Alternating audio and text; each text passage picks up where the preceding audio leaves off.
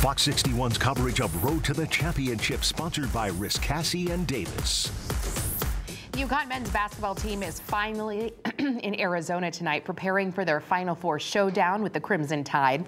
Like we told you last night, it was a wild ride getting there. They were stranded at Bradley for hours because of a mechanical issue with their plane.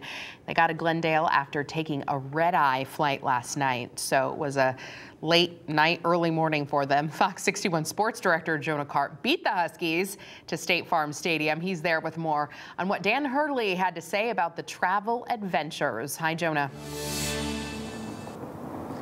Hi, Sarah. You're right. This time last night, UConn men's basketball was still in Connecticut.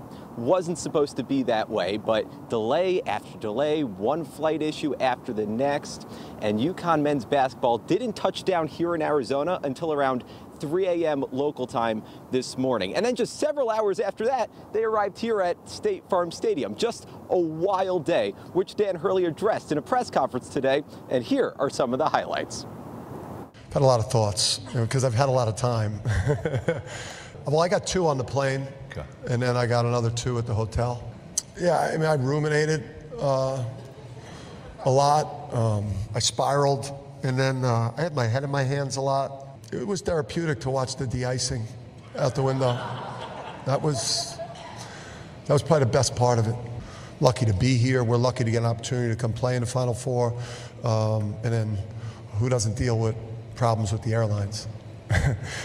Not quite sure what happened with the plane. It wasn't me. I didn't send anybody over there to mess with the mechanics. I'm sure he's conjured that up in his head already. But I did get a good night's sleep last night, so it's nice. But I'm sure he'll be fired up and ready to go Saturday. It'll be fun, and then we'll touch base after the game. That was Alabama coach Nate Oates at the end. UConn faces Alabama on Saturday in the Final Four, the first ever April game for the Alabama Crimson Tide. We didn't hear from the UConn players today. The open locker room session was canceled because of all the flight issues, but we'll talk to the players tomorrow. Live in Arizona, Jonah Cart, Fox 61, Connecticut's news station.